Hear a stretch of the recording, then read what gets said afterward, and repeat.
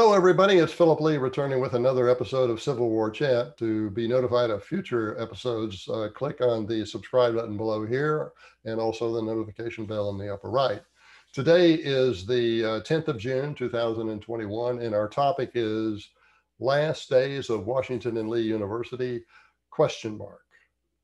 Specifics about the recent decision to preserve the name of Washington and Lee University are so corrupted with calumny against the two historical icons that the decision might be a deceptive tactic to avoid losing donations and legacy from aged alumni. After all, 40% of W&L's operating budget is provided by its endowment, mostly obtained from former graduates over a period of 150 years. First and foremost, critics of Washington and particularly Lee failed to appreciate that the school would likely not exist without their contributions.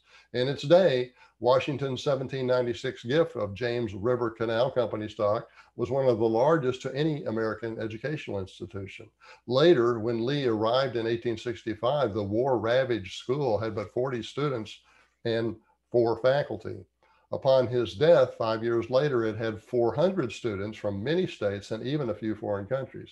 The sweeping revisions of W&L's traditions suggested by some present administrators, faculty, and students should be dismissed because the ungrateful can never be satisfied. Second, contrary to their claims, W&L's administration has rejected good faith conversations with respectful alumni opposing their censorious viewpoint. During the past year, they denied requests, that is, the administration denied requests by venerable graduates holding history PhDs to make video responses in the same W&L sponsored online venue to online speeches by historians biased against Lee. Moreover, the administration has not permitted anyone to provide a full-throated defense of Lee in that same forum. Instead, it has merely allowed only a tiny minority of ostensible defenses from discussion panel members so diluted with the zeitgeist of identity politics as to be spineless and totally unprincipled. Third, renaming the 153-year-old Lee Chapel as the University Chapel and stripping it of Lee mementos is downright wicked. Completed in 1868, 3 years after Lee arrived, it was one of the first new structures he requested.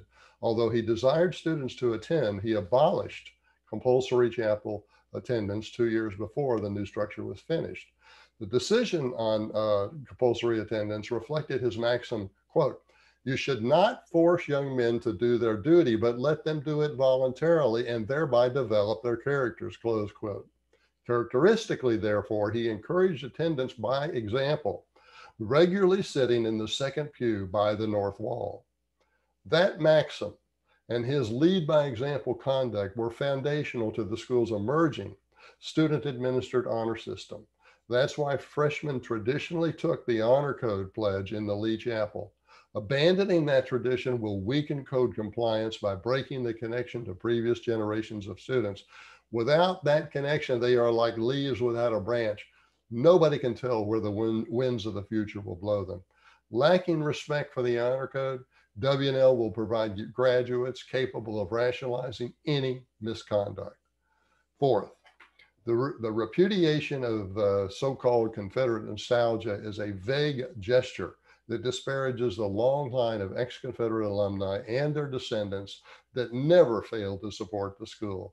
Given their donations, W&L progressed to become one of the nation's largest respected liberal arts colleges. Condemnation of the donors ignores the wisdom of W&L Glasgow endowment lecturer and Texas novelist William Humphrey, who wrote concerning Civil War memory, "It is with," quote, "it is with kin, not causes, that the Southerner is linked," close quote. In contrast, the board's repudiation of racism is both superfluous and contradictory. The number of white supremacists among W&L alumni could not fill a rowboat.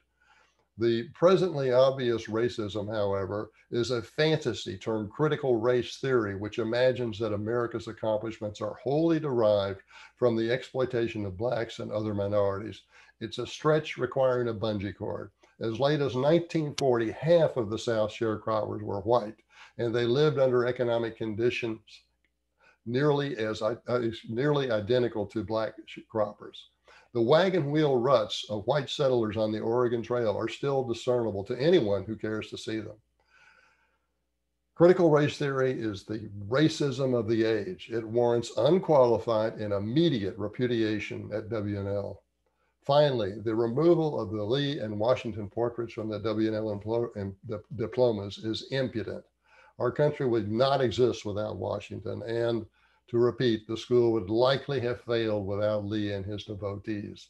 It is a virtue signaling tactic. This removal of their portraits is a virtue signaling tactic among those who wish to honor themselves by confessing to the shame of racism and slavery. And it is completely fake. Real shame is emotionally one of the most painful experiences anyone can have. It is soul destroying. And even the stuff of suicide. The actual experience of the mea culpas by virtue signaling whites is not one of shame. It is really the opposite of shame. It is display. It is preening. It is an act of separating themselves from supposedly unaware whites by embracing an ostensible shame. The self-flagellating whites are showing how superior they are compared to the rest of us. In their minds, each has transformed himself into a kind of honorary black person. Therefore, they reason, the guilt does not attach to them, but only to the other whites, meaning those of us who want to retain the Washington and Lee traditions. It is despicable. In conclusion, there was a time when a lunatic fringe convinced a great majority of Americans to outlaw alcoholic beverages. It did not last. At another time, an ungrateful minority spread a madness that endorsed a practice of greeting our returning Vietnam veterans with this disdain. That also did not last. As playwright Ralph Inge has warned, whoever marries the spirit of this age will find himself a widower in the next. That's a quote from him. I'm going to go on now and recommend that you get this book, The Confederacy with Flood Tide, if you're interested in learning more about Lee during the Civil War. This covers the period from June to December of 1862, when the Confederacy came closest to winning its independence. If you'd like an autographed copy, you need to contact me. I will pay for the postage here in the United States. You can get this book at Barnes & Noble or Amazon, any fine bookstore. The Confederacy at Flood Tide by Philip Lee. If you want the autographed copy, contact me via email, Phil, P-H-I-L _Lee, L-E-I-G-H at me.com. And I will, the price at Barnes & Noble and Amazon will be $28.